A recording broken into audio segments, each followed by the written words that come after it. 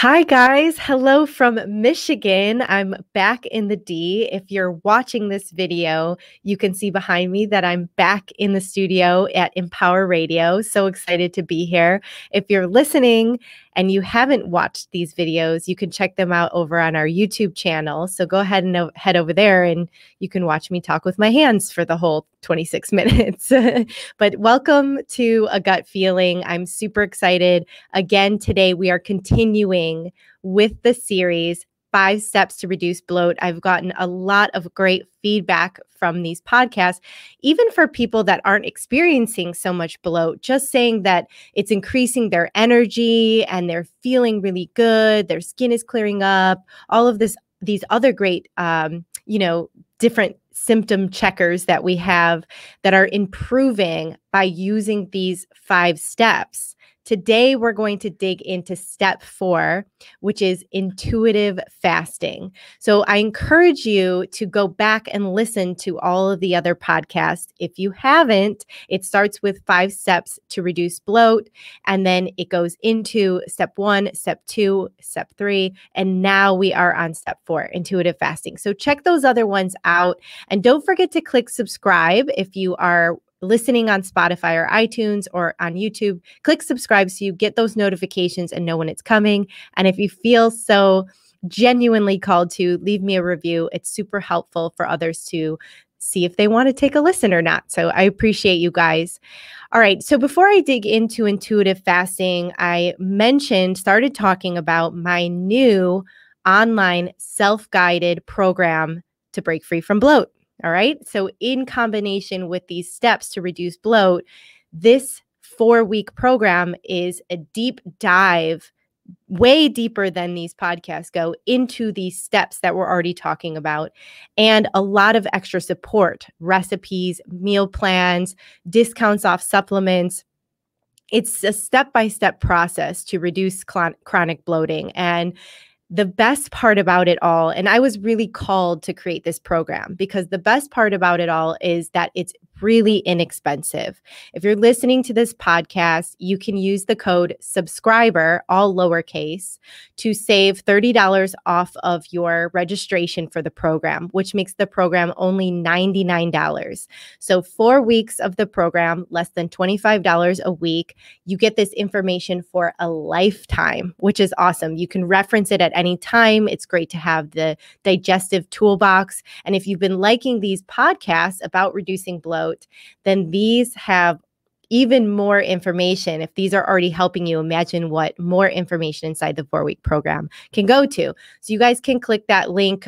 There is a link below, and the digestion masterclass, you can also find it on my website, JaclynReneeWellness.com. There's that link if you're watching the YouTube video right below for the digestion masterclass. If you have any questions or concerns, you can always email me, Jaclyn at JaclynReneeWellness.com. All right, so fasting. Let's get into it because it's a very big hot topic. People are using it as a weight loss tool. They're using it for more energy. They're using it to help digestion. But fasting can be very overwhelming and often is very personal. Very personal. What works for one person may not work for another person at all. And a lot of it has to do with genetics. It has to do with the way that you metabolize food. It has to do with the way that your blood sugar level is, if it needs stabilization. Maybe you have hormone imbalance or major gut issues. So it's really, really personal. So I encourage you, if you are entering into a new fasting plan, something that's new for you, that when you do take advice from anyone, you're taking advice from a health professional. If you're going to do extended long fasts, to make sure that you're checking in with a doctor, getting those stats checked out, maybe some blood work or hormone panel first, to make sure what's going to work for you and your situation. Now, there is a way to just generally fast that I'm going to get in later, but my favorite way of fasting is intuitive fasting. Now, what would be a reason that someone might fast? Why would they think about it or look at it? Of course, like we said, looking at losing weight, that's a big reason to fast because we do know in the science of losing weight that if we eat less, that it can contribute to weight loss. And when we eat more, it can contribute to weight gain. Simply put, right? But it's not always that simple. So it is about making sure you're getting your needed caloric amount in the day, especially if you're exercising. All right. Now, another reason people might fast is to heal the gut. This is why I'm talking about it today, because we talk a lot about reducing bloat. That's a major reason why many of my clients, or, the women that I work with, do fasting on a specific level so that they can heal gut issues and get rid of bloat or constipation, diarrhea, gas, those kind of things, to help clear out the gut and the system. Now, fasting can be used in a short term or on a long-term basis. So this is where it comes, this is where getting a health professional helps, because then you can understand why you might be using it for your cause. Other reasons why people fast, and these are extended medical fasts, very, very, very helpful for brain disease, cancer, diabetes. These really, really serious diseases and disorders can be healed completely naturally by doing extended water fasts or very simple juice fasting. But again, please go to a medical center for it, a retreat center, and be under the care of a doctor so that they know if your potassium levels get low, you can get an IV or maybe stop the fast. They know how to introduce food. They know how to take you off food. So definitely helpful. So like I said, today we're talking about daily fasting, basic plan to stop, mindless snacking, to stop mindless food consumption, to stop stress eating, to help a lot with sugar cravings and carb cravings.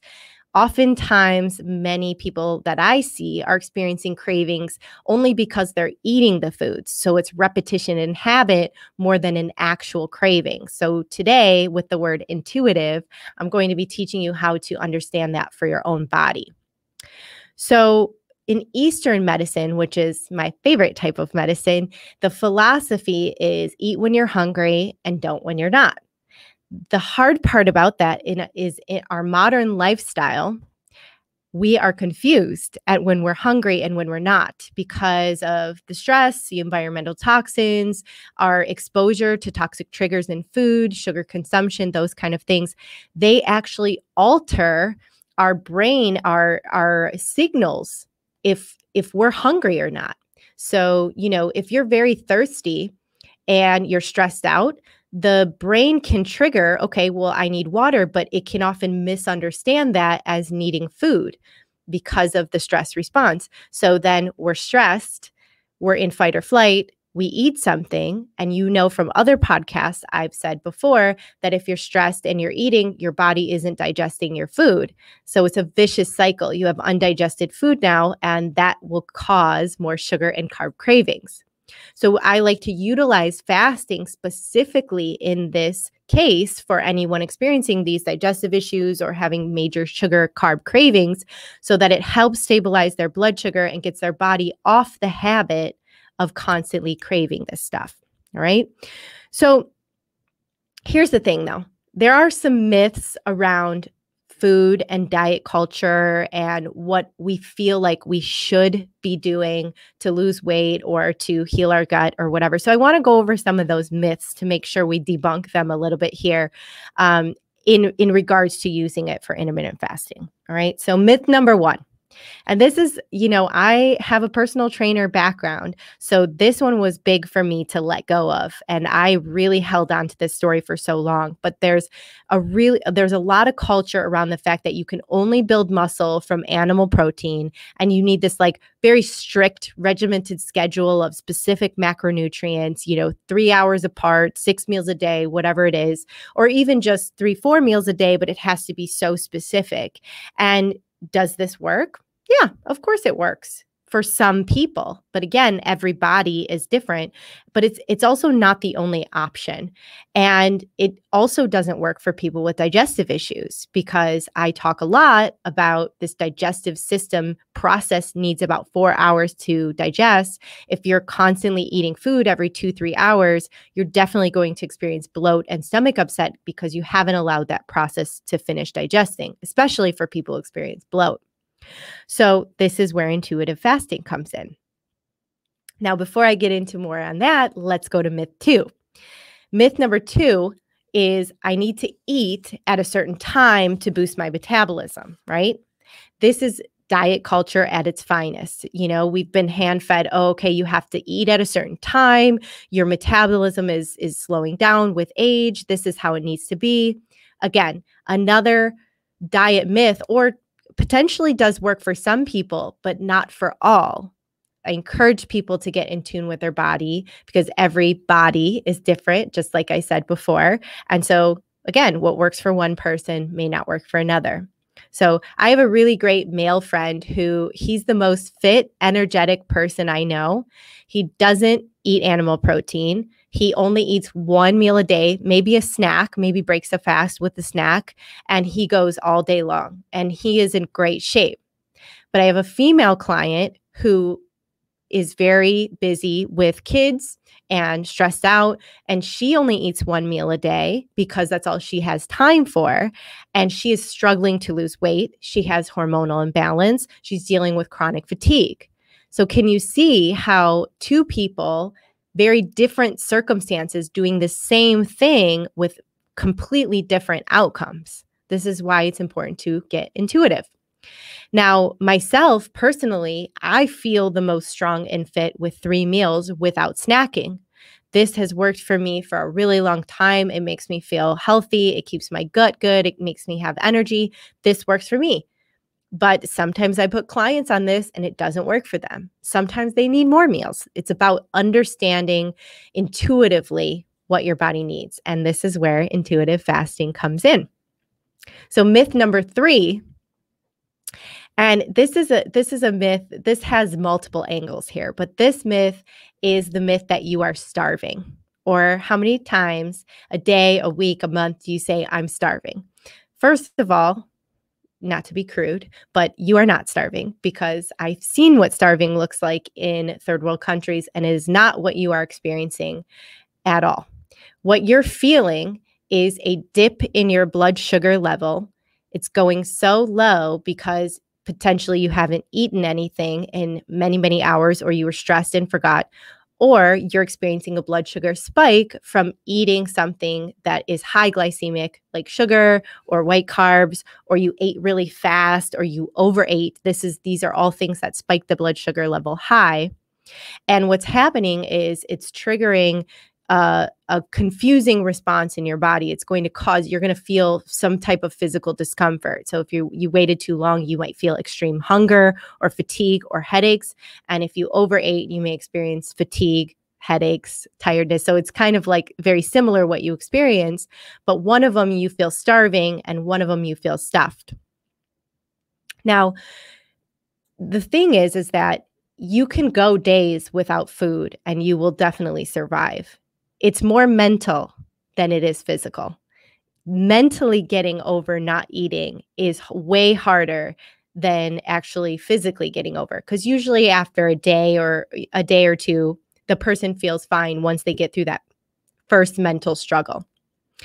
The point of the intuitive fasting that we're going to get into is understanding your body and its symptoms, deciding when the right time to eat food for you is and when the wrong time to eat food for you is, especially if you're stressed or you're not feeling well.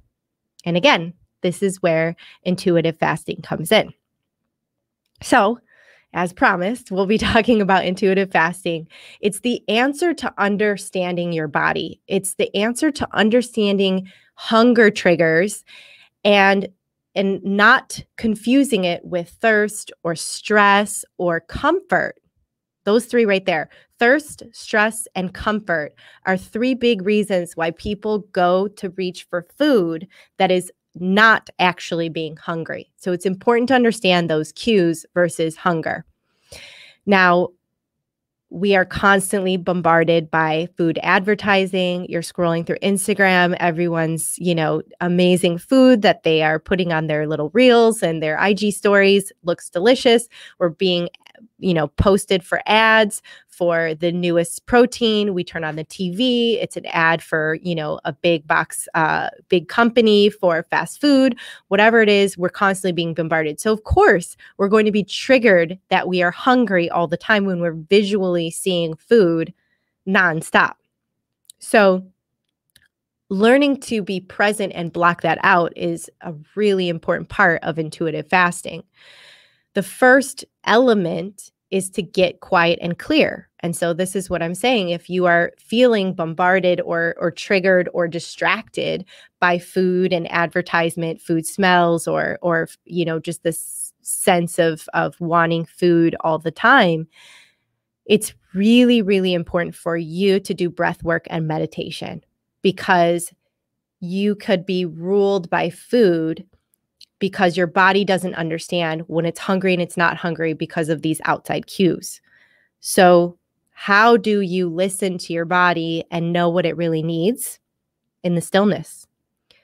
Meditation in the morning or breath work throughout the day, getting more into the parasympathetic nervous system, the rest and digest, to really, really, truly connect with your body and being able to say, am I hungry right now? Are these hunger cues?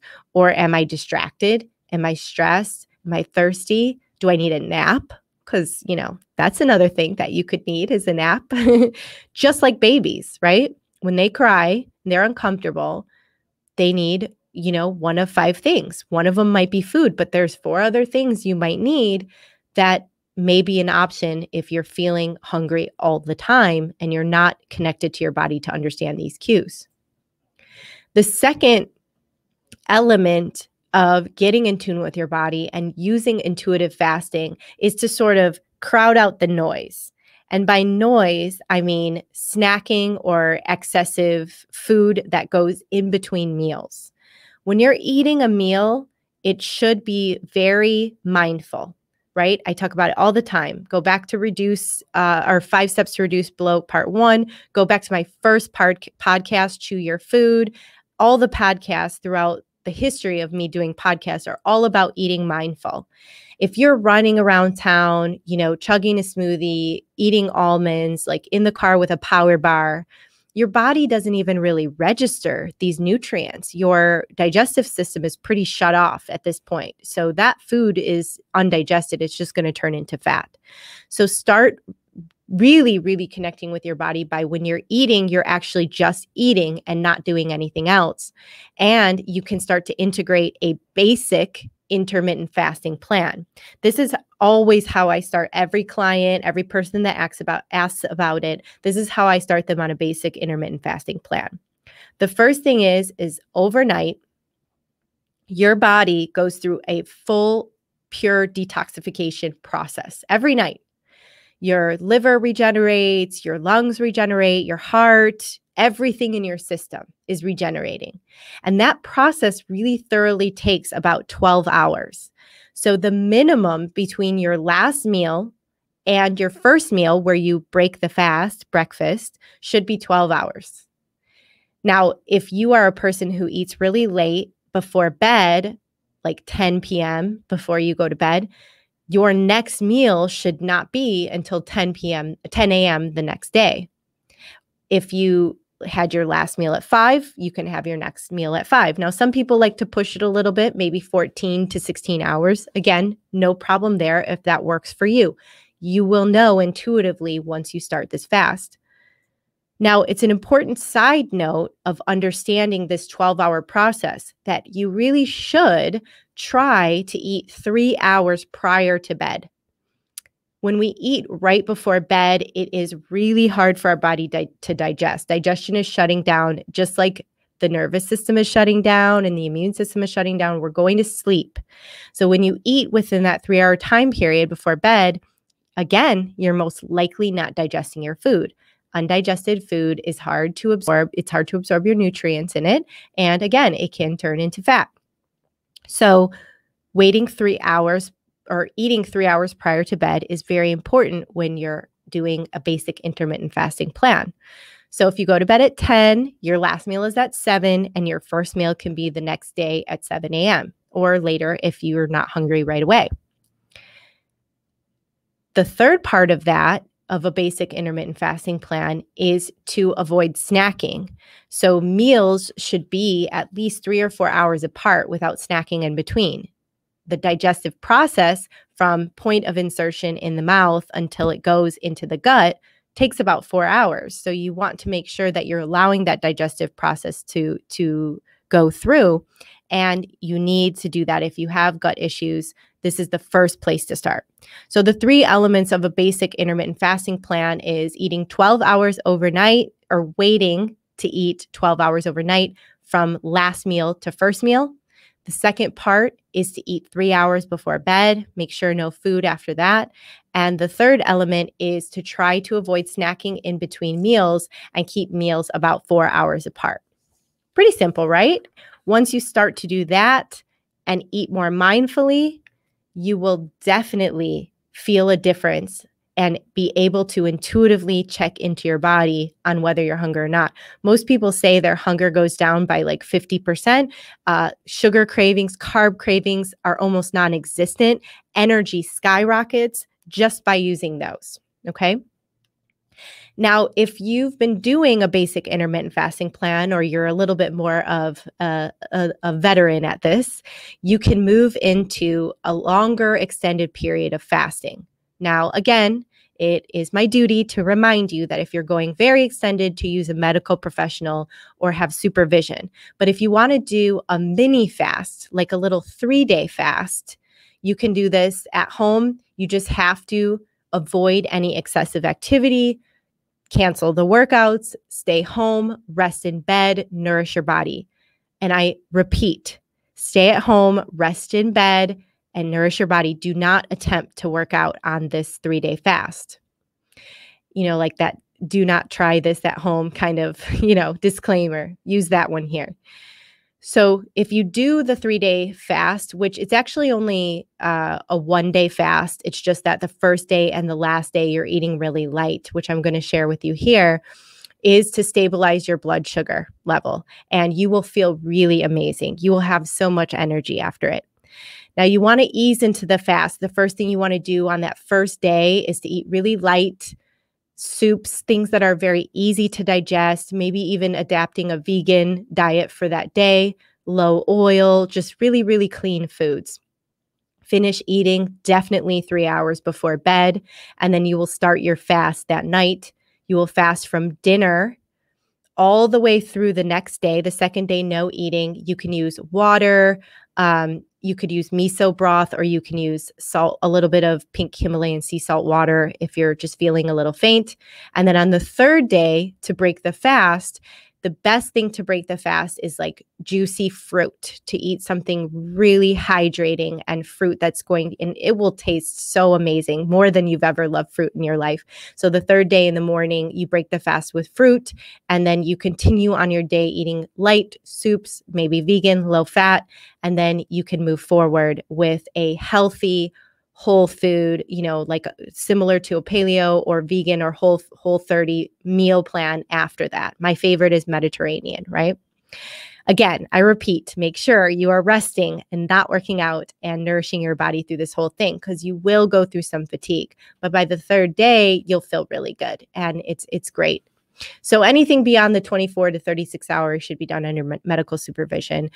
There are amazing clinics all over the United States where you can check into and do 10-day, 20-day, even 30, 40, 50-day fasts, as long as you are under that supervision. Now, many people will say like, oh, I love fasting, but when I do it, I lose muscle mass. This is where this awesome product from Thorne comes in, called Amino Complex. The amino complex is a blend of all the amino acids that we need, that we get from food and even eating animal protein. These aminos are incredible. They definitely boost enzyme production for digestion. The link is right below if you guys are watching. Hormone regulation, cognitive ability, neurotransmitter balance, boosting metabolism, boosting energy. And then, of course, around workouts, they support reducing of muscle soreness, energy, increased production, promote healthy blood sugar level, cardiovascular health, all the good things. So you can get this amino complex Put it in some water and drink it 30 minutes before your workout and throughout the day after if you want to continue bringing in those nutrients. Now, if you're also going to fast, let's say you're just going to skip dinner, you're not feeling very well intuitively, and you think it's a good time for you to do some fasting, you can have some aminos, and that will just help keep your muscle mass without having any food. Intuitive fasting is very, very important for people that experience a lot of health issues because it gets you to know that if your body is off, you don't actually need food, you just need rest and to give your digestion time. So I hope these tips have been really helpful for you to incorporate intuitive fasting. If you have any questions, you can comment below or you can send me an email. Of course, Jaclyn at Jaclyn Renee Wellness. Get at me anytime to go over whatever you need to incorporate this in. Now, don't forget that code is only valid for a short amount of time for Digestion Masterclass. Use code subscriber at checkout for the Digestion Masterclass. The 4 weeks, we do go over fasting and food combining a lot in that course. So it will be very beneficial for you. Thank you guys so much for listening to step 4. I look forward to showing you step 5, which will bring it all home, bring it all together next time on A Gut Feeling.